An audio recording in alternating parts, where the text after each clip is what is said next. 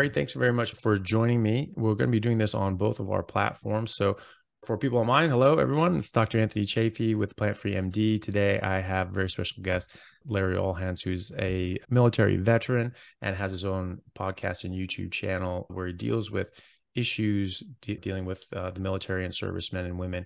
Larry, thank you very much for coming on.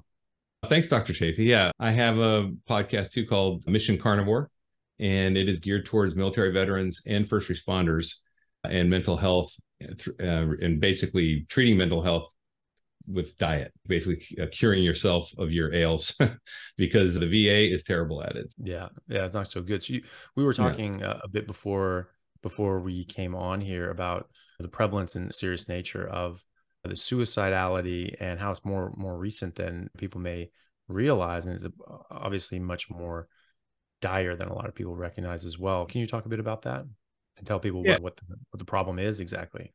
Yeah, so we've been in a state of war since 2001 till recently. And over that time, we've had about 6,800 casualties, KIAs, in both theaters. But we're losing over 7,000 veterans a year to suicide.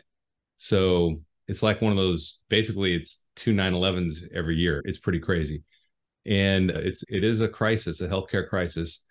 And they've identified a lot of the issues and this is just veterans, not including first responders, because they have their issues as well. But there's a lot of issues that have been identified as possible triggers and causes, PTSD. But when you look at the numbers, what we find is there's no correlation between, say, deployed troops and suicide. There's actually a higher suicide rate at troops that never deployed than troops that have. So not that PTSD doesn't necessarily contribute to it, but it's definitely not the primary driver. There's been a lot of studies there's a great video with Professor Chris Palmer. He's got a TEDx video you can check out where he talks about that. And I think a lot of the issues that we see come from the warrior culture where you suck it up and you drive on. You basically overcome your issues and you don't ask for help. And that's the way first responders, law enforcement, a lot of people in these theaters just look at the guys to the left and right. They're doing it, so I need to do it. And they just drive forward. And because people don't ask for help, they internalize a lot of this stuff. And we found that there's a lot of issues they've actually found that do drive are present in these suicides. And the kind of things they found are like relationship issues, financial issues, legal issues, and of course, self-medication issues where people are medicating. So there are issues that they do find that correlate to suicides, but surprisingly, it's not just deployments. Because whenever I tell someone, I served 20 years, I retired as a chief warrant officer. And whenever I talk about suicide, they're like, oh yeah, what these people saw must be doing it. And when you think about it though, yes, they may see and do and be involved in a lot of horrible things. But if you look at first responders, your typical ambulance driver, your paramedic, they're going to see a lot more volume of trauma on a daily basis for a whole career, and maybe law enforcement and nurses and doctors too in emergency rooms. So there's that exposure everywhere. So something else is driving this besides just that. Exposure definitely contributes, but I don't think it's the active driver. Yeah.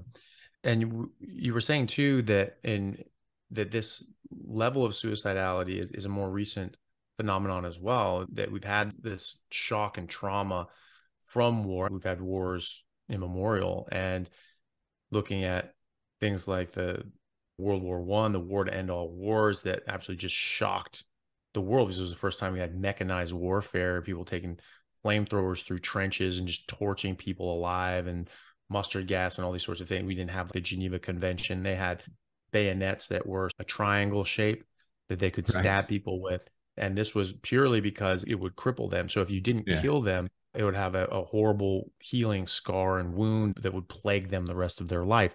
And so that's illegal now. Look, you can't do that. You're going to kill someone, fine. You don't cripple them for the rest of your life purposefully so that even after the war, they're suffering.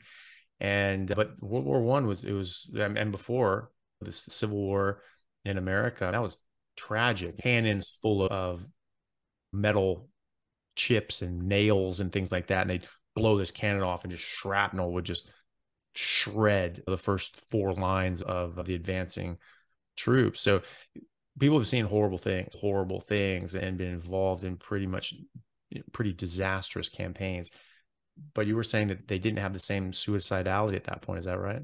Yeah, the suicide rates have really ramped up. I think we really started noticing it probably after Vietnam in the 70s, late 60s, 70s, and then it's just ramped up since then. And that tells me something else was introduced to the equation too that added to it, not necessarily because I think this underlying damage to the psyche has been there this whole time, obviously, and the trauma and the mental stress. And people have always had problems with relationships and money and legal issues. Those are not new. These have been around since man has been around and since society's been around anyways. My theory is that our standard American diet has introduced a lot of things that have changed the way our brains work. I know because my personal experience with becoming a carnivore, I've been a carnivore for 186 days now, and my whole mental fog went away, depression went away, anxiety levels dropped to being gone, and my stress levels even dropped where I don't get angry when I'm driving in traffic and such. It's amazing to me that all this was there and I didn't even realize it because I was just living with it for my whole life. And then when it's gone, you can realize, wow, the potential is amazing. So I just think that maybe that our diet, adding all these processed foods and low fat diet and all the things we did wrong, thanks to Ansel Keys and his cohort. But anyway, because of that, we've actually introduced a lot of things that are causing people not to be able to deal with issues. And it's compounding the problem we have and resulting in higher suicide rates. So I think that talking about diet, here's something else. Military guys, and I'm sure law enforcement, same, and firefighters and such, we don't like to go to people for help because we're trained not to. We're trained to like suck it up and drive on. So if we can offer something they can just do themselves, they don't have to be public about it. They're just like, hey, I'm just going to fix this because I identify the issue. I think it can definitely appeal to a lot of them where they don't have to go to a doctor. They don't have to go get counseling or see someone. They can say, listen, first thing, let me fix my diet and see if this changes things. I think that's a big deal. Now, like I said, all those factors are present during these suicides, but the number one cause of the suicides, according to the Army, is untreated depression. So the depression is there. I've had it. Most people I know have had it at some time. And I can tell you this diet, carnivore diet, definitely changes that for sure, 100%. And it's definitely some kind of chemical imbalance has changed, or I don't know, you're the brain doctor, you'll know more than I do, but I just know that it does work, right? And it's not just me, because other veterans who I've talked to tell me the exact same thing. It's not, oh, it's just me, I'm lucky. No, every veteran I've talked to that's done this has seen a complete change in their outlook on life, their motivation, their depression going away, anxiety going away. It's all very standard. Yeah. You mentioned Professor Chris Palmer from Harvard, and he wrote a book called Brain Energy, and he theorizes that most, not all, mental health issues actually come down to a metabolic disorder where your mitochondria aren't working properly and they're not making energy properly. But that's only one small part of what the mitochondria do. That's what we're taught. The mitochondria are the generators of cells, but they don't just sit there just pumping out ATP, Right. which is the energy currency of cells. They move around. There's this internal cytoskeleton inside cells, and there's these little bridges and lines and things like that that all the organelles can stick to and move up and down on. And the mitochondria are zipping around like the blue bottom flies, just zipping around all the time. And there's thousands of these things. And depending on the cell type, it can have several thousands, 100,000 or something like that as well. So there are a lot of these things, and they really are running the cell. There's like sailors on a ship. They got on the old school on any ship, modern or past, with going up riggings and pulling things and grabbing things, going over here, moving and physically steering Right. the ship and making it work. And so they move around to a certain area. They'll move to this organelle and they'll release ATP so that organelle can have energy so that it can do work, so that it can have a function. Then it goes over to this other thing. How the hell they know this, I have no idea. Yeah. It's just from chemical interactions and reactions. It's pretty amazing. Life is amazing. It's just how it works. It's incredibly complex. And this is one of the more complex parts of it. People think everything's down to DNA. DNA doesn't run the show. DNA are the blueprints. And then the mitochondria are the architects and the construction workers that are using the blueprints to go and actually action things out and do something with it. And so if those are a bit damaged and they're a bit sluggish and they're not able to produce as much energy, they're getting there a bit late or maybe a bit early, and they're releasing the wrong amount of energy. They're getting the wrong amount of signal at the wrong time. Hmm. And if you're doing that for thousands of mitochondria in trillions of neurons, that compounds very quickly when you start damaging these things. Right. So all of a sudden, you're not getting the proper brain signals. You're not getting the proper neurotransmitters sending out at the right time, which then the next one gets a delayed response. And then it has a delay on propagating that response. And so there's this knock-on effect because your neurons are constantly talking to each other and interacting with each other. So one neuron could interact with 10 to 30,000 other cells, right? And so that slowing or maybe even speeding up and doing something, but either way, the wrong timing of those signals and getting the wrong signal strength is now getting sent to 20,000 other cells, which now send off the wrong signal at the wrong time and the wrong strength. And it just causes merry hell. And then people are just like, I don't feel well. This isn't right. This isn't as much. And then, or having hallucinations or becoming bipolar or having OCD or major depression and all these sorts of things. But Professor Palmer is showing that you can actually reverse things Right. like major depression and even schizophrenia by putting people, well, just by fixing their metabolism and doing things to address their mitochondrial metabolic health. First and foremost, being changing the hell out of their diet and getting this garbage that damages your mitochondria, that damages your metabolic health, getting rid of that, and putting people on like a ketogenic diet, or carnivore diet is a ketogenic diet, or it should be anyway. And they are finding that this, well, we have studies showing that after a few months on any ketogenic diet, where your insulin drops down low enough that you can go through autophagy or mitophagy. And that's a concept that's probably good to touch on. Autophagy is when your body recycles older cells that aren't really working too well, but it can actually replace the inner parts of a cell as well, the organelles inside the cell, like the mitochondria. And that's called mitophagy. So phagy is just eating, right? So that you have like a macrophage. This is a big cell that eats other cells. And so mitophagy is when your cell basically just recycles your mitochondria and just dumps it through a little blender, spits out the little amino acids constituent parts, and then use those to make a new one that's running better and is newer, faster, stronger. And it also promotes the production of more mitochondria. So after a few months on a ketogenic diet, you have 4 times the number of mitochondria, and they're 4 times as effective. So you get a massive increase in metabolic function and in mental health as well, as seen by Professor Chris Palmer at Harvard. And he's doing studies in humans and showing that you can reverse schizophrenia, major depression, all these other sorts of major things by addressing these metabolic underlying conditions. And I misspoke earlier because when I was talking about Chris Palmer, he didn't have the TEDx talk. He had the interview with you. And that's what drove me towards this. That's what kind of fueled my theory when I saw you interviewing Chris Palmer. The Richard Doss had a TED talk about soldier suicide. It's really good. So check that out if you haven't. But yeah, Chris Palmer, your interview with him, that seeded my theory starting. I was like, okay, if all this can be reversed on these people having bipolar disorder or schizophrenia, which is normally a death sentence, there's no real good answer. There's drugs that make you feel terrible, or there's being schizophrenic and not being on these drugs. So there's no answer.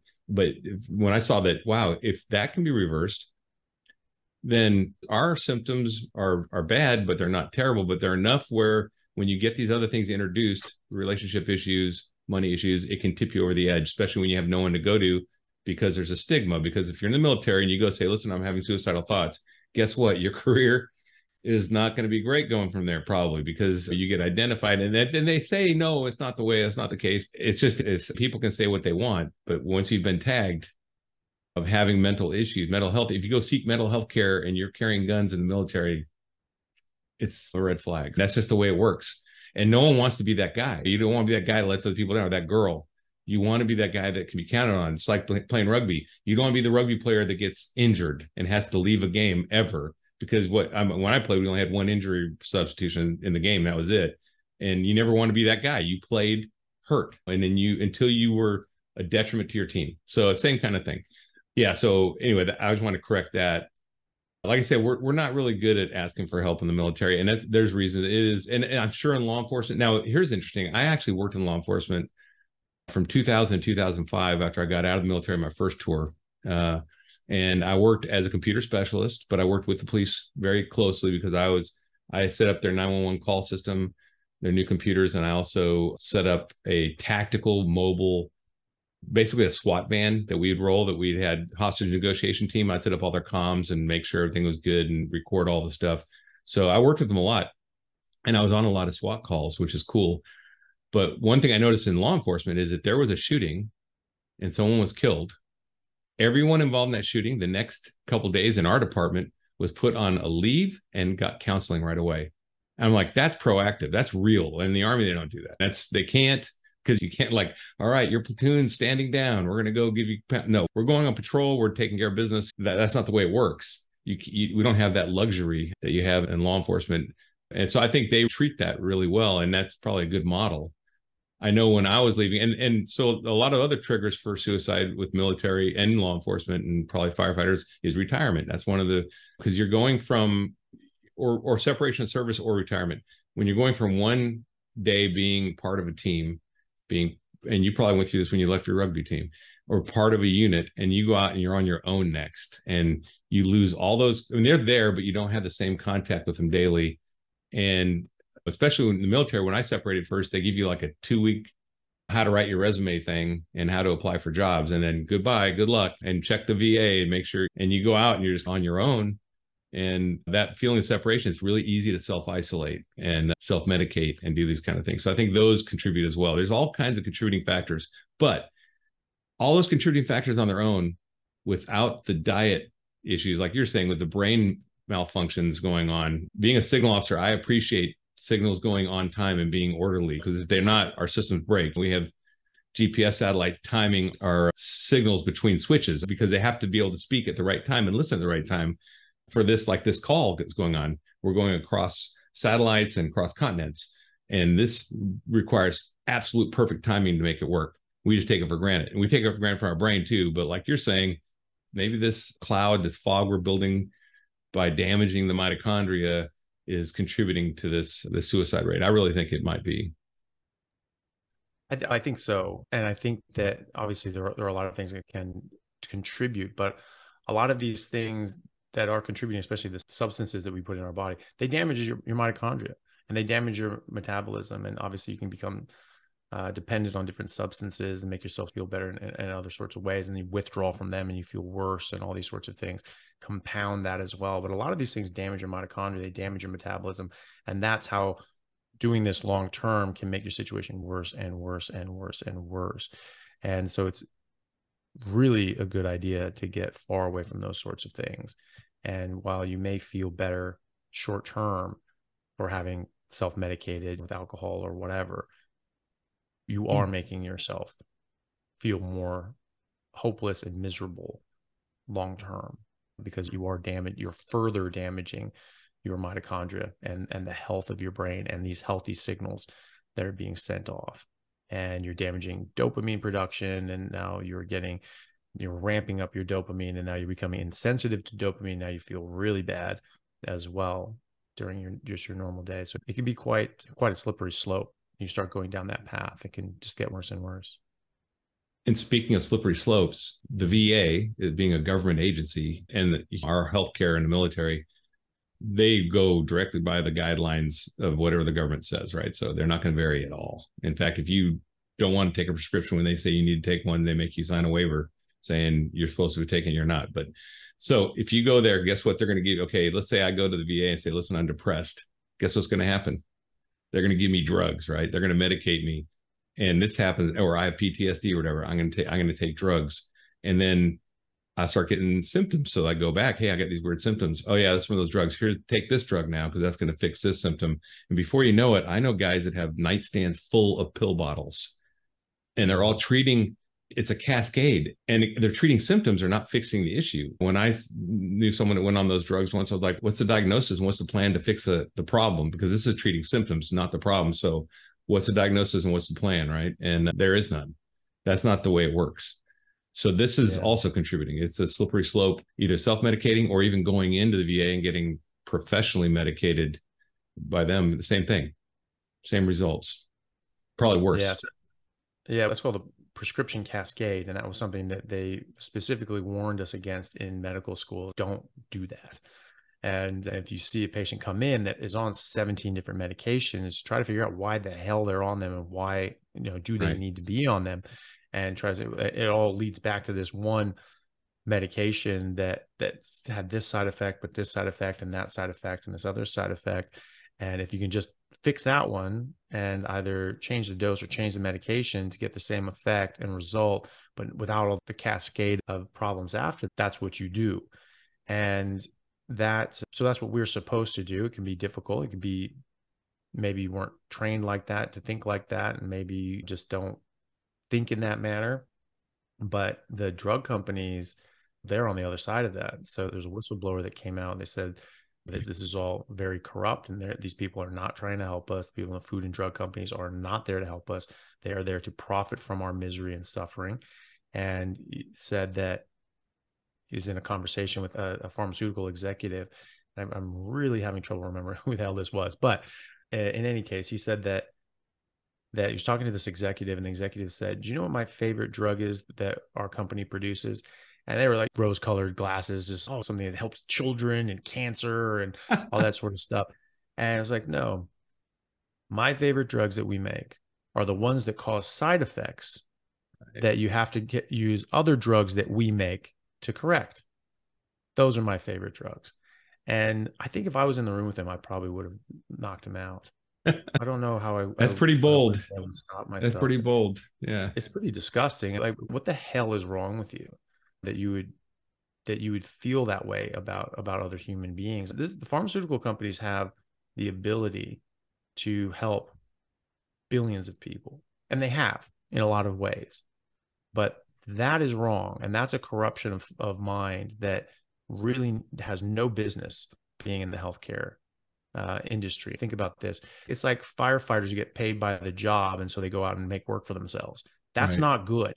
That's not a good paradigm. And in fact, I had friends who were seasonal firefighters in Arizona, and this was 20 some years ago. So in the early 2000s. It probably was, yeah, early 2000s. And they were saying that if you were low down on the pecking order, you get called up on a demand basis. And so if there weren't enough fires that year, you wouldn't get brought up, but you've already bought the $45,000 truck and the mortgage that you can't really afford because you're expecting another 40, 50 grand to come in that summer from doing seasonal firefighting. And so they're like, I'm going to miss my mortgage payments. I'm going to have my truck taken away. And he was saying, that's just from what he was saying, was that people would actually go out and start fires themselves in order to have more demand and be able to get called in. And that's what these drug companies are doing. They're causing a problem Right. so that they can be paid to address that problem. And that has no place in modern society. They don't have to take any Hippocratic oath there, so they're ancillary on the side there. Just we're not going to take an oath not to do harm, but we're just going to sit here and make money while we do harm, right? And they're like one step removed from the cartels, literally. They are cartels. It's just legalized cartels. Exactly. 100%. Yeah. Yeah. Absolutely. Yeah. And I totally agree with that. Yeah.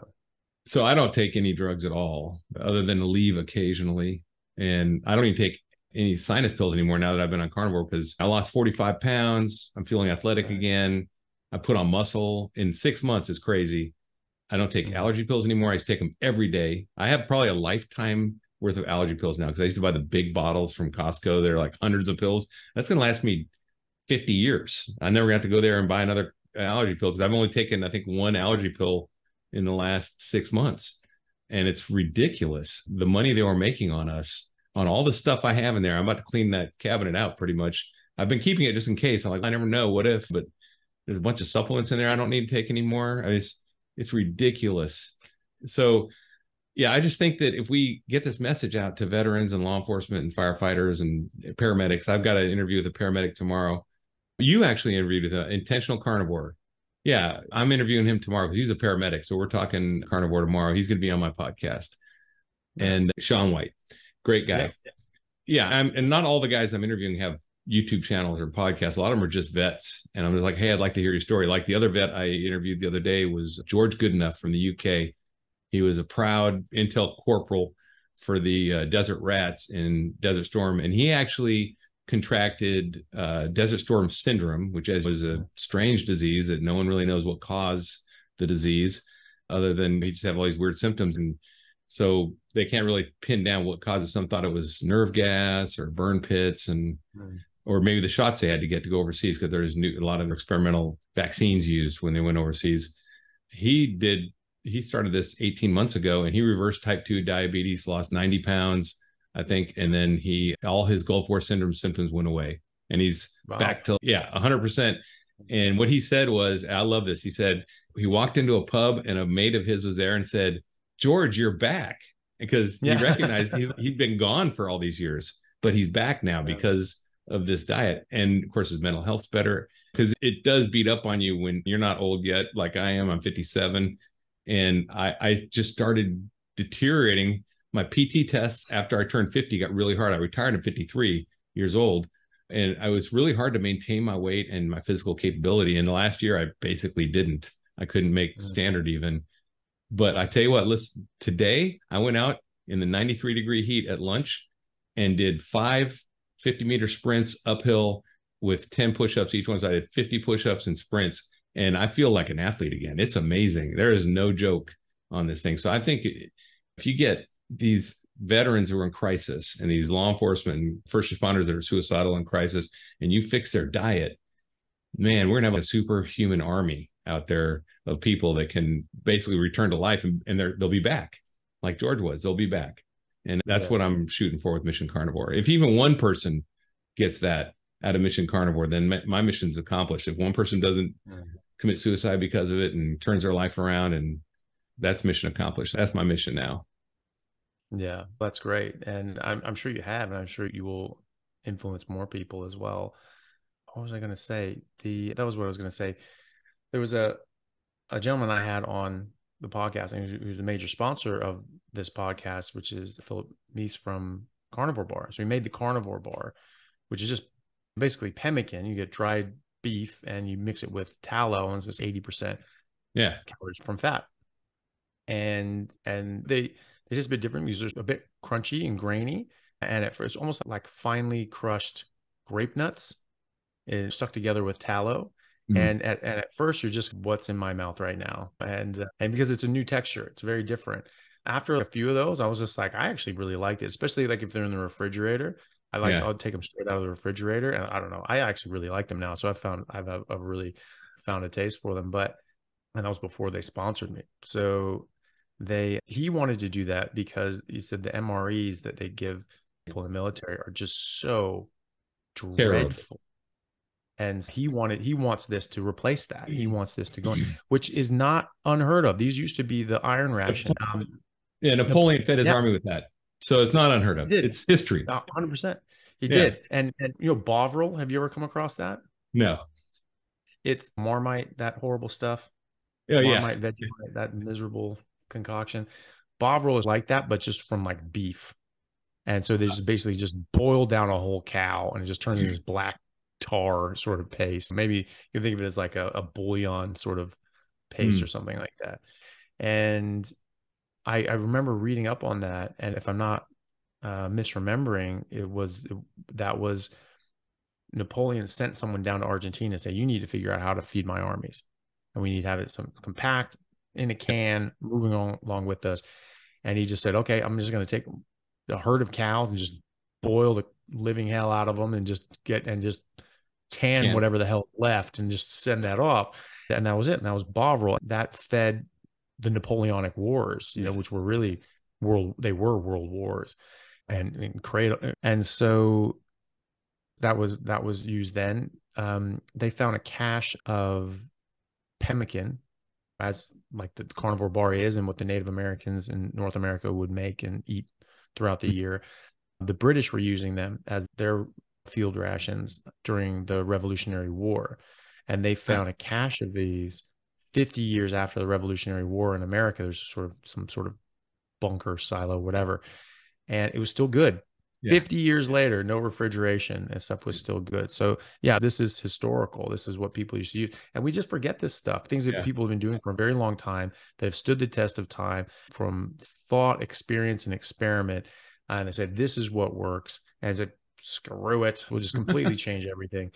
And but yeah, so that's why you wanted to make the carnivore bar. Can you talk a bit about the MREs and Yeah. how horrible they So are? I actually have a video on my YouTube channel because I have active duty soldiers that are carnivore that wanted me to help them go in the field and be carnivore or maintain it, right? Which you really can't do. You can do ketovore, right?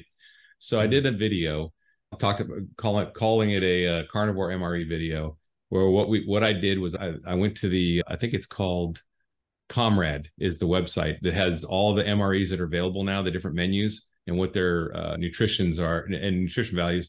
And out of that, I could only find 4 entrees that were carnivore that they could eat out of. They're all low fat, which is a problem, but they had the protein you need.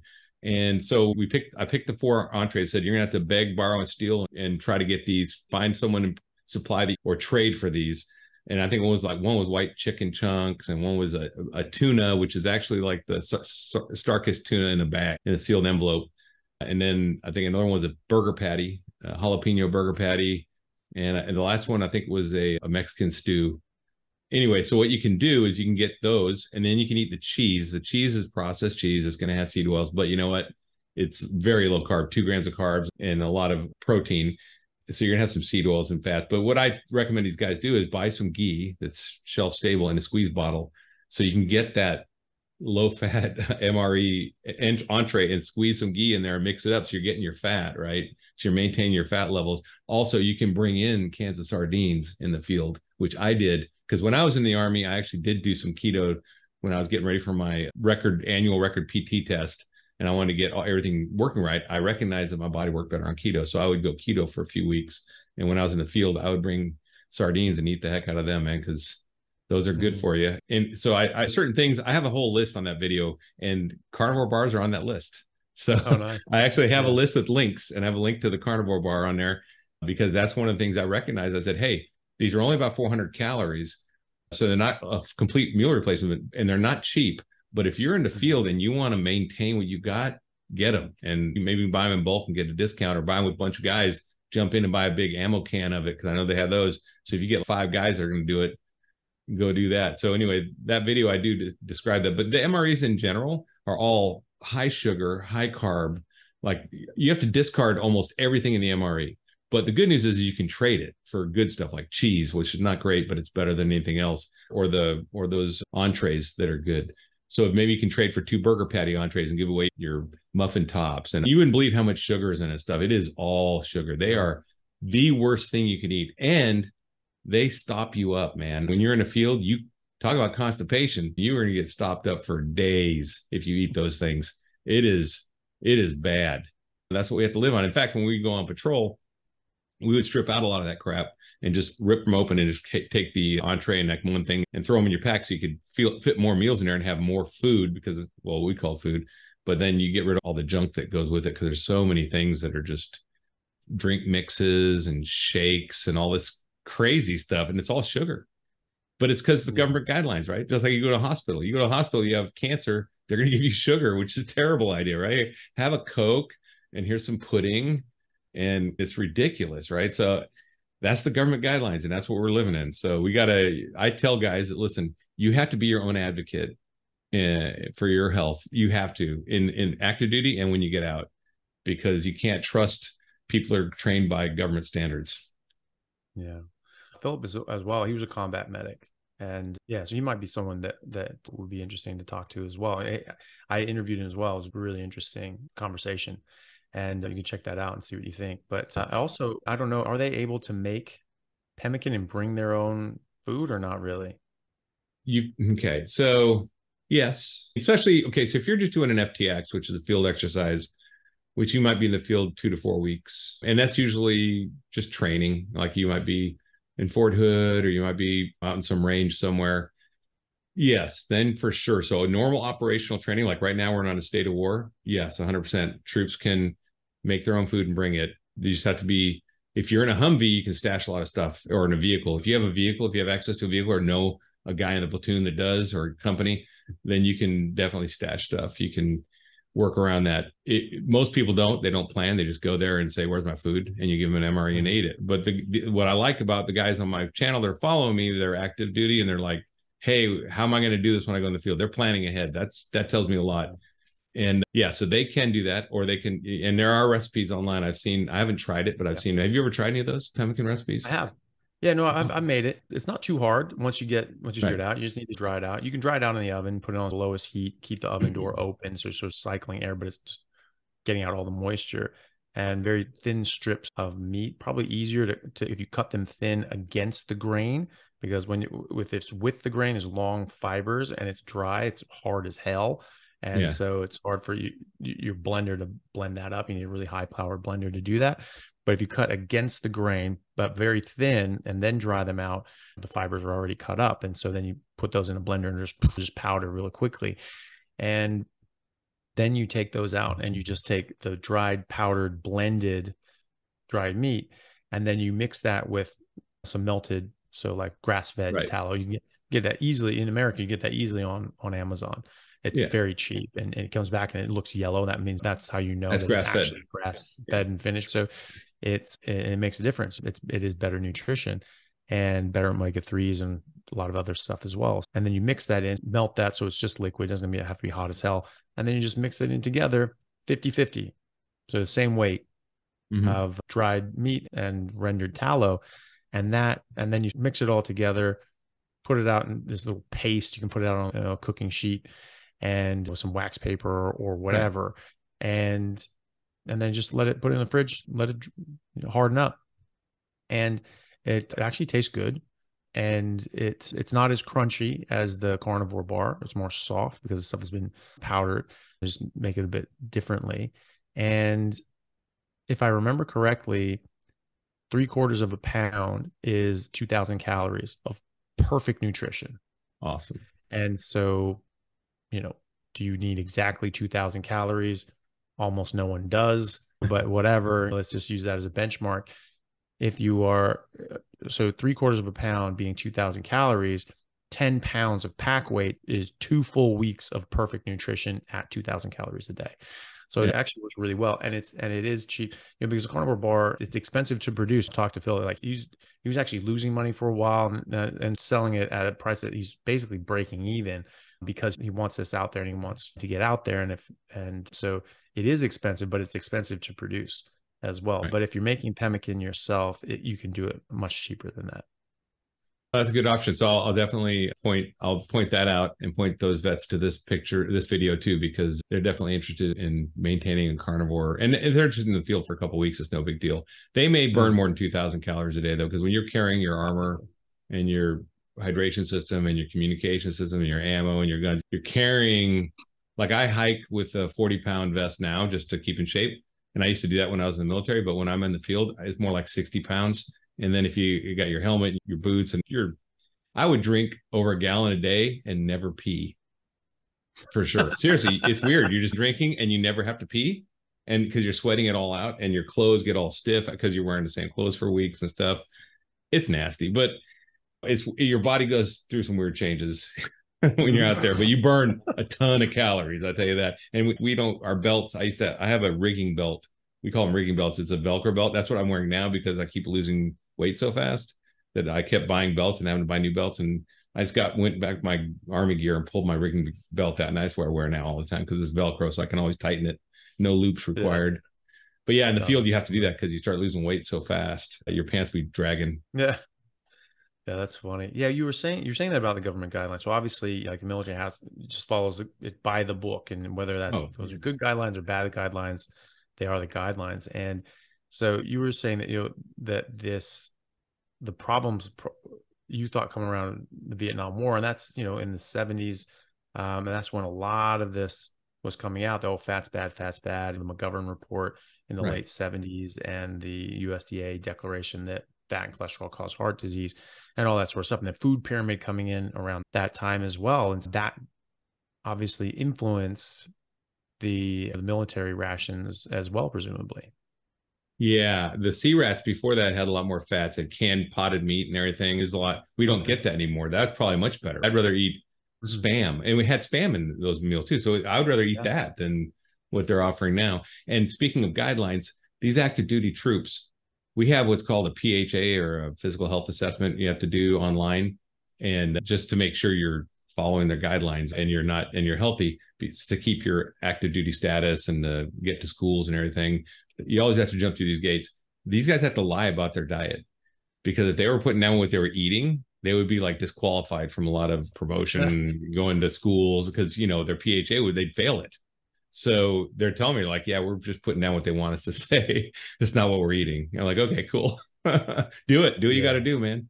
They'll play their Yeah. games. We'll play ours. We're good. But Yeah. but guess Exactly. what? These guys, they did their first PT test and they crushed it. They were nervous going in. Hey, I don't know about this. I'm not feeling it. I'm like, just trust the process, man. Go out there and hit your numbers. And he went out there and he just crushed it. He came back, dude, I crushed that thing. I'm like, awesome. Yeah. Yeah. Once you test your body Yeah. after you've been on this diet, like I did today, sprinting, you just feel athletic. I don't know how to put it. See, you've always been athletic, so you didn't get that transition like I did, where I went being athletic, then downhill for decades, and then come back. It's yeah, I'm back. It's amazing. No, but when I kept working out and things like that, but I wasn't playing rugby at the same level I was before. I just didn't have time to. And then, but then at 38, all of a sudden I felt like I was 22 again. And I was just like, I'm definitely going back to play because I just felt so good. And I Right, hadn't felt like that since I was 25 and right, came off the diet. So even playing in the Super League and doing all representative rugby and all that sort of stuff and playing in England, I or really the latter half of playing in England when I slipped off the diet, it that was I felt very different. I could still work really hard and get in shape, but as soon as I stopped working out, I got out of shape really quickly, and I put on fat and I lost muscle, and I had to work really hard to get back in shape, and it was always just a constant struggle against entropy, because my body just wanted to just keep breaking down, and I had to just fight to keep it together, and I could. But when I'm eating properly, and what I now know as properly, I right. don't have any of that problem. My body doesn't break down at all. And I'm able to maintain without working out. When I work out, I get in much better shape. I feel much better, but I never get out of shape. That's the crazy thing. I can get in better shape and I can lose some of that edge, but I never get out of shape completely. I'm never, I don't put on a lot of fat and lose a lot of muscle. My muscles stay, strong and toned, and I stay pretty low body fat percentage. I will start working out, my muscles get bigger, they get more toned, and I get lower body fat percentage. But they never go down past a certain point that a lot of people would consider you would need steroids to get to in the first place. And I don't even work out. And Right, so that's the sort of the crazy thing. Now, I worked out for years, several hours a day to get that base structure. And right. then now this just maintains up to a certain level. And I know people would say that the whole steroid thing, because I've taken pictures when I first started, Instagram started becoming more public about all this. I posted pictures of myself with my shirt off or whatever. And people are like, oh, that's steroids. That's steroids. I'm like, I was in quarantine for a month. I didn't even go to the gym. So that's me not working out.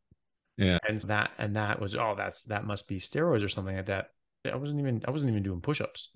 So that's just how your body maintains itself when you're eating properly. You don't need anything else, But you look at and when I have, sorry, go on. oh, I say when you look at animals in the wild, Yeah. they're lean. My dog's a carnivore too. He is muscle and lean just all the time. So yeah, Yeah. same thing. And animals in the zoo, because animals in the wild, while they're working out all the time, they're always running and Yeah. chasing and all that. Animals in the zoo aren't, and I've yet to see a fat zebra at the zoo, Yeah. and they're just standing there. They just stand there all day. There's nowhere for them to go. They're not running around and being active. And then people will say, well, that's because they're getting fed a perfect diet. Yes, what they are designed to eat. And so Right. if we do the same thing, then we're going to get similar results. And I can tell you those are the results I get. Yeah, there's an anabolic aspect to this diet. I can tell because just the instantaneous change in your muscles and when you work out, it's instant. I've done creatine in the past. I've done protein powder. I've done different programs. None of them are like this. This is so far exceeding any of that performance wise, where you can just work out like a couple weeks and see muscle immediately. Wow. It's not going to take a 4 week or 6 week or 8 weeks. It's like first 10 days, you're going to start noticing like muscle coming on. It's immediate. It's pretty awesome. Yeah. Yeah, absolutely. And yeah, and I mean, people tone up and they feel better just eating this way. And then if they work out, they get amazing results. That was the thing too. These guys are worried about their fitness and fitness tests and things like that. They're like, what's going to happen?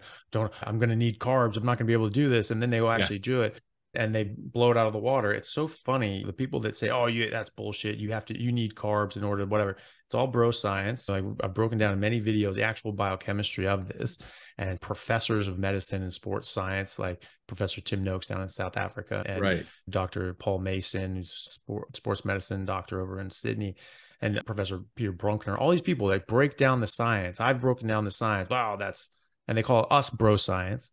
And then they say, oh, no, this is how you have to do it because my mommy told me. And okay, so we've got bro science, you've got mommy science. Only difference is ours is right. And that's the thing is when people do this and they try this and their athletic performance goes through the roof, their exercise potential goes crazy, exactly as predicted by us and exactly counter to what the detractors would say. It's pretty telling. And these people that are just saying, oh, no, that can't work, are people that have just never tried it. But then people try it and they're really nervous about it. And then they do it and go, I had no idea. Yep. That's exactly the conversation I had with those soldiers, by the way. They're like, we're tempted to take carbs the night before. It was the night before. And I'm like, dude, just trust it, man. Just don't do that. Just trust it. Because if you do that, you're going to throw away everything you just did. Just trust it. Like, all right, chief. I was a chief warrant. They call me chief. All right, chief, we're going to trust you. And then to get that text that morning. Oh, and so here's the deal. On top of that, I was at my son's cross country match. My son plays soccer and cross country. He's 14. And he went carnivore in the summer because he saw me healing up and losing weight. I didn't want to force him into a diet, right?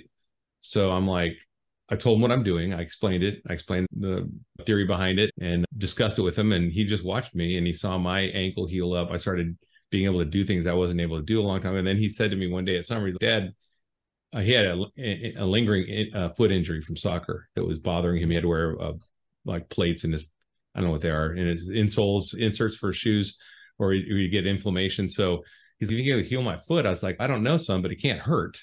So he went carnivore and strict, and it was great. And then had a terrible time the first 6 weeks, like no energy. And he's, I don't know, Dad, I feel terrible. And then all of a sudden it switched and he was fine. Yeah. His last 3 races, he set PRs each race, and he placed his first race. He actually placed 5th, which is great for his team. That's the first time he's ever placed. So he's knocked 2 minutes off his time on a 2 mile. Wow. That's pretty awesome. And 2 mile, that's really good. Yeah. He's running 14 minute 2 miles now. So he's at 7 minutes. Nice. And he's only 14. He's not in high school. He's in junior high. He's in middle school. So he's doing good. But I got that text from those troops when he was winning his race. So it was like a great day. I was like, man, my son got a new PR and these troops are like crushing the PT test. It was a great day. So already I can tell Mission Carnivore and my YouTube channel. I never, ever thought about a podcast or a YouTube channel ever. But the only reason I did it is because I had such good results. I told my neighbor who's a veteran and he did it and he got great results. And then I told my brother, my sister, they did it. They got great results. Everyone around me was getting great results, and a friend. And then that friend told someone else I'd never met and they got great results. And that got back to me. And I was like, wow, it's like a ripple effect. What if I'm expanded this a little bit? Because obviously I'm influencing these people around me. What if I made a larger influence pool and see if we could help more people? And that's why I just launched into YouTube and then started the podcast. And it's been great. Yeah. The emails I get are just so encouraging and awesome. It's humbling and it's really exciting because I just look forward to every day now. Okay, I want to, and that's another thing on Carnivore is my brain function. I had gotten to the point where I was resigned to living the life I was living and declining the rest of my life, really just going in a downhill to where my dad is right now. He's older and he suffers pain and all that. I'm just like, that's what I'm going to go to. I'm going to be just a 78-year-old or 80-year-old guy, barely making it. But now I feel like I see Maggie jump and hearing her jumping over fences and wrestling bulls and stuff. I'm like, that's where I'm going to be, man. I'm going to be out there running sprints and push-ups and doing stuff. And I'm planning things for a future that I wasn't before Carnivore. So that switch in my brain really prompted me to talk to other veterans. Hey, listen, this could be a game changer. It really could be. It could be a super game changer. So anyway, that's my whole mission carnivore thing. It just came up organically from my experience. Yeah, that's great. I think it's really nice that you and others are making platforms. I was in the same position, saying, is it worth me doing a channel? Is it worth me doing videos? Is that adding to anything? Is that helping people? There's already people saying things that I like and generally agree with, and especially Dr. Baker and Ken Berry and these people. I was just like, these guys are saying the things that I want people to say and pointing out the things that I want pointed out. Is it worth me doing that? And something that I found out was that really early on was that you can say very similar things, but you have a slightly different take on it. And maybe you have new information that they don't necessarily have, or you think about it in a slightly different way, and so you present it in a different way, and that speaks to other people differently. And I've had enough people reach out to me and say, hey, I've seen other carnivore proponents and it made sense what they were saying, but I never was really interested in it until I saw your video on X, Y, or Z. And it made sense to me when you said that. And I said, okay, I'm going to try that now. And I'm really glad I did, because I had all these benefits. And so that's the thing, is that you are going to have your own take on things. You're going to have a unique perspective and unique information. And that's going to speak to other people that may not actually get the message in other ways. And so I think it is really important. And it's really great that you've done that. I'm sure that you've gotten a lot of messages from people, and people that your target audience are people that really need help. And so that's really good. I'm really glad that you're out there doing that. Yeah, I've gotten a lot of emails and correspondence and messages from veterans from across the world, Australia, UK, everywhere, Ireland, and then Canada. But then I also get law enforcement. I got law enforcement from the Netherlands and places. I'm thinking, wow, I can't believe they're watching it over there. And that's cool. But yeah, so we do each have our group of people that we can relate to, or people relate to us, I guess is really what it is. So someone just sees me and says, hey, I like his style because he was military and his delivery is a little different and he knows what MREs are or whatever. That's cool, whatever. But if someone, so if someone wants something else, they can go somewhere else. Everyone's got different things to offer, I think, for the most part. And so that's the plan. Yeah. And it is pretty awesome. I've only been doing it for a month now, so I'm new. This is my sixth week, I think. And yeah, it's exciting. I really am excited to see where it goes and meet all these people. I'm just making lots of great friends online, and it's pretty exciting. So I got a couple of questions I'd like to ask you, if you wouldn't mind, though. Sure. Yeah. Can you talk about the types of mental health conditions that are shown to improve with carnivore, that we know improve? Yeah, the distinction should be made that it's not just carnivore diets that have been shown to improve things. It's ketogenic diets as a whole. And so you can do a ketogenic diet without specifically being on a carnivore diet. I think that's the best kind of ketogenic diet. And I think that's why ketogenic diets work so well for people, is because it's getting you closer to your biological design, to our biologically appropriate diet. And that's what a carnivore diet is. All the best evidence shows that humans are carnivores. We've been apex predators throughout our entire existence. And apex predators are definitionally carnivores. And so all animals, all life on Earth has a specific prescribed diet that they have to, that is optimal for them.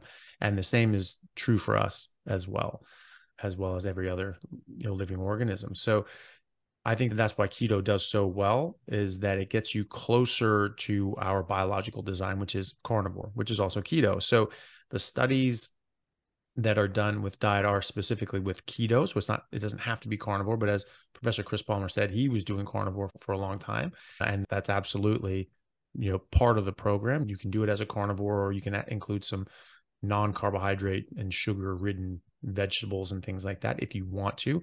I don't, because they have defense chemicals, which are plants design. They're stationary. They don't move. They can't run away or fight back, but they are also 99% of life on Earth. So they are the dominant organisms, and they cannot be defenseless. And so while animals can run away or fight back, plants can't. And so they have to have other defenses, which are toxin. This is why you go out in the field and you run out of your MREs and your carnivore bars and can't eat any random plants. Most of them will make you very sick or even kill you. And while it's hard to catch and kill an animal, especially big bastards like a mammoth that we were eating for a million plus years, once you get it down, the meat is safe. The meat is nothing but wholesome and nutritious. Whereas a plant is not hard to track down, but it is deadly poisonous, and that's how it protects itself. So the studies are done with keto diets in particular, but people such as Professor Chris Palmer and Dr. Georgia Ede have done amazing work, and they've shown that basically any mental health issue can be affected and improved or even put into full remission with a keto carnivore diet. So depression, major depression, anxiety, OCD, bipolar, schizophrenia, schizoaffective disorder, ADHD, and even autism. Autism seems to be a mitochondrial metabolic issue as well, and that has to do with misdevelopment of the brain cells. And so it doesn't work the way it's designed to work. And there are also nutritional deficiencies as well that can bring about autism and a misdevelopment of the neurons as well, such as a carnitine deficiency. Most people say that, well, carnitine is a non-essential amino acid, but that's only true for some people, because only 70% of people make a sufficient amount of carnitine. Other people have to get it from their diet. It does not exist in plants. You can only get it from meat. And so if you're vegans and vegetarians, they're significantly reducing or eliminating out the meat that they're eating or that's available to eat, and their kids are deficient, they can develop this form of autism. That was shown by Texas A&M, University of Texas A&M, and that there are much higher rates of autism in vegan and vegetarian households. Professor Palmer also showed that you can actually undo a lot of the effects of autism even as an adult. People with autism as an adult, when they go into a keto carnivore diet, they improve dramatically. There are entire treatment groups around the world that treat autism at any age with ketogenic diets, and it improves, it helps them. And so this is in the literature. If you get it as young as possible, so if anybody has a family member or a child with autism, this is important because it will help improve their life and their function at any age, even if they're 90. But if they're still developing, if their brain is still developing, they have time to undo that misdevelopment, and they can actually start making more and more properly formed neurons that and essentially not have autism anymore after that. And so that's something that is it's exciting that you can actually address something like this. I actually saw a documentary. Another thing I do on my channel is I do movie reviews for diet documentaries. So like the Fat documentary, and I basically review the movie and then tell a carnivore like what's good in it that's carnivore and what may not be good, and then whether this would be a good thing to introduce to a family member or somebody who's not supportive or is supportive, just to show them what you're doing. So and one of the movies I watched was The Magic Pill. I don't know if you've ever seen that, but they actually have but I plan to. Yeah, they have an autistic girl in there that she goes on a keto diet, and they show the videos there. You can't deny what happens. You see the difference in her behavior after, I think, 6 weeks. And at first, like, she will not eat the food. Like, and autistic children can be very difficult, and she was super difficult. And they show the problems they had trying to get her to eat that. But they're like, the doctors, she'll get hungry, she will eat. And they had to go through hell. But when she got hungry, she did eat it. And then, man, it's like the light bulb came on. She changed completely in front of your eyes on camera. So it's worth watching. Worth checking that one out for that part, if nothing else. Yeah, definitely. I will check that out. And yeah, it's amazing. I've seen it help people. I've done interviews with people that I had no idea had autism, Jonathan Griffiths. And we were talking everything normal. We were talking about bodybuilding. He's a professional bodybuilder in the UK. And he said, and autism just came up in conversation. And he said, I have autism. And I was just like, I would have never guessed that. And he said that a year ago, before he went on carnivore, he would not have been able to have the conversation that we were having at that moment. And that had made such a huge difference and impact on his life. the mental health as well. It can be difficult, very difficult. It's if you are able to do it and you're able to affect that change, is well worth the effort to try that with your kid. If you can, it's difficult, but if you can, do. I mean, you, especially when kids are young, you control what comes into that house, and you hopefully there's something that they'll eat. But if you fast, your insulin drops low, and it has similar effects to having a ketogenic diet and just not eating carbohydrates, because you're also not eating carbohydrates, right? And again, if they get hungry, they're going to eat. And it's hard as a parent, because you're just like, you're seeing your child really upset and you feel like they're suffering, and it feels cruel, but it actually works out, and it works out really well in their favor and in their benefit. So if people are able to, I've never had to do that. I haven't been in the situation where I've needed to do that. So I can't begin to imagine how difficult that can be. But I do know a lot of parents who have done this. I do know entire treatment groups that do this for all of their autistic patients, and it works. It really helps. Yeah, and that's exactly what was shown on that video, which is great to see, because I think it's a good example. If someone is considering it, they can watch that and see how the results were worth it, right? And it shows that. But at first, you're like cringing. Ooh, that's tough, because that if Yeah. that's your kid, you don't have kids yet, but I do. And when I had that kid, I'm not any pushover or anything, but you don't want your kid to be like suffering, right? And it looks like she's suffering, but she's not really. Is she really? She's just not eating. That's not suffering. Yeah. And not eating for a day or Yeah, so, yeah, that's you all it know, was. Yeah, we all that's have fasting. even very similar. Yeah. Fasting is very healthy. This is in most Yeah. cultures and traditions and religions. They fast for periods of time, and it actually shows it's very healthy and it's good for you. And it can just be a bit uncomfortable, but it's not going to harm them. And even very slender people, unless you're completely emaciated and on death's door, like, you got weeks of fat and energy available to you before you run into trouble and start catabolizing your own muscle tissue. You just run on your own fat. So it seems worse than it is, and it actually will benefit them in the long run, and actually even the short run. Like, it will make them better when they just avoid these things that damage their brain and the functionality of their body and brain. Yeah, because that's definitely going kids are so resilient, and young people, they Mm-hmm. can eat, they can get away with eating foods that may not be optimal and still perform at a high level. Like Yeah. Dr. Saladino, right? Mm-hmm. He's in great shape. He's young. He eats some things that are, I would say, questionable. But and people are like, well, you can't argue with the blood work. I'm like, yeah, let's see when he's 57 and he's been laid up in 6 weeks with an injury, and he tries to come back, see what happens then. Because I guarantee you keep adding poisons, it's like a cup filling up, and then it overflows, and then all these symptoms start coming out, right?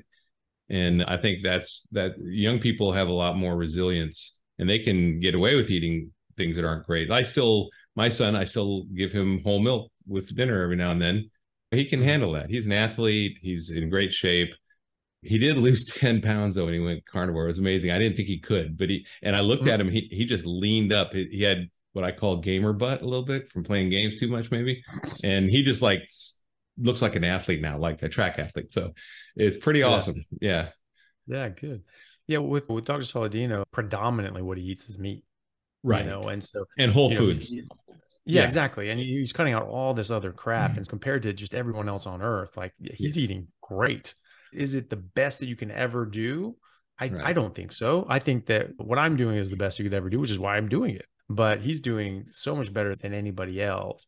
And he works out a lot. And so that can also help as well. So I Right. think that you're still, even if, just as long as you're moving towards a direction of eating a lot more meat and eating a lot less garbage, it's going to be really beneficial to you. Now, if you're suffering with mental health issues and autism and those sorts of things, I really do think that getting rid of the carbohydrates is really important, Yeah. because that has just been shown time and time again in clinical studies in humans. That's really important to get rid of those things, and that improves mitochondrial health and autophagy and all these sorts of things.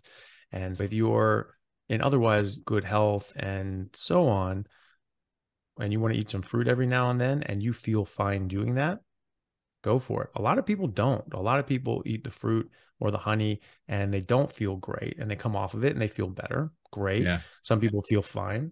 Don't have a problem. I don't care what people eat. I really don't care. I just Right. don't care.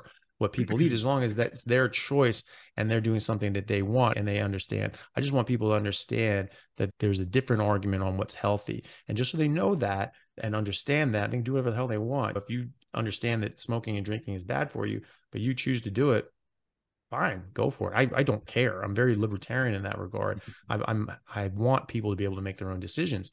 I just don't want them to smoke and drink because their doctor told them, no, it's really good. You have to drink at least a liter of vodka a day and, you know, smoke a pack of cigarettes, or else you're going to get heart disease. I think that's insane. That sort of idea of us eating something is completely opposite to our biological design. I think that being told that we're supposed to eat that is really foolhardy and dangerous. And so that's all I want. But if you choose to do that, go for it. But some people will go down, eat a bunch of fruit and honey and things like that. But they come from a past of carb addiction and issues with addiction to food and those sorts of cravings. And that just opens up that can of worm. And they start eating more fruit and more honey and more fruit and more honey. And then they start eating bread and pasta and pizza. And 6 months later, they're drinking sodas and pizza on the couch again, and they've lost all the ground that they gained. And I've seen that, and I've seen people do it. And I even talked to Dr. Saladino about that, and he said he's just, yeah, I still haven't figured that one out on how to prevent people from doing that. And it's not everyone, but if you recognize that's you, probably a good idea to avoid it. But if you want to try some fruit or try some this, fine. See how it makes you feel. See what it makes you do. And you can try not doing it and just eating just the meat. See how it makes you feel. And just you pick for yourself which one you like best. Yeah, I reintroduced coffee a couple weeks ago. I think maybe a week ago. And at first I was like, okay, cool, great. And I didn't get sore. I was waiting for your story where I started getting sore. I was like, okay, that didn't happen to me. That's good. But I started getting a tickle in my throat and having to clear my throat like a lot during my videos. So my last 2 weeks of videos, I was doing like that a lot. And then I realized, oh my gosh, that's ever since I did coffee. So 2 days ago, I stopped coffee. Guess what? I don't have to clear my throat anymore. So whatever it was, I don't know. It could be a reaction to the mold or whatever. It doesn't matter. I'm just not going to do coffee anymore. So today I had my cup of beef stock or bone broth with I put a little smoked salt in there and butter, and I just heat it up, and that gives me a little bitterness. It's good. And that's my coffee replacement. And after being in the military so many years, I was totally addicted to coffee, and I'm a carb addict too, so I can't do sugar either. And what I do, people are get very dogmatic about this diet. I've learned I'm single, so when I date, I don't usually bring up religion, politics, or diet at first because until I order, right? And then when I order, I'm like, hey, do you want my sides? Because I'm just getting meat anyway. So the whole thing about the dogma is I tell people on my Facebook forum and stuff, hey, listen, if you're going to correct someone, that's cool because you can tell them what's right. But the way to do it is just say, hey, like the best practices for the optimum results is this. You can do what you want to do, but eating honey is definitely not one of the best practices of being a carnivore. And if you put it that way, it's like you're not slamming them. You're not saying, I can't believe you're going to eat honey. That's stupid. That's not carnivore. It's like that. Tone it down.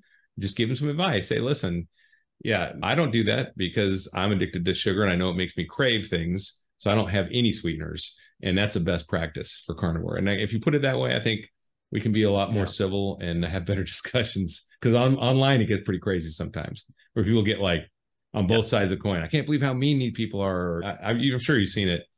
There's a lot of dogma out here. Yeah. And then you get a lot of keyboard warriors who just get pissed off. This is bullshit. And normally, if you have to actually look at somebody and talk to them in the same room, it's much more civil discussion. And I wish we could keep it that way as well. But Larry, unfortunately, I have another meeting I have to get to, but it's been an absolute pleasure. Yeah. Can you tell people where they can find you in your YouTube channel and all that good stuff? Sure. My YouTube channel is at Carnivore Soldier, and I have a web page, has all my links on it, carnivoresoldier.com. And then, of course, I have the podcast going, which is the Mission Carnivore podcast. So those are my connection points. Thanks, Dr. Chaffee. And you want to give yours? So you're pretty famous, so you probably don't need to. Famous. But, in the carnivore community. Yeah. Okay. But that's very niche. But yeah, I have a podcast, just Anthony Chaffee, MD. And so Chaffee spelled CHAD.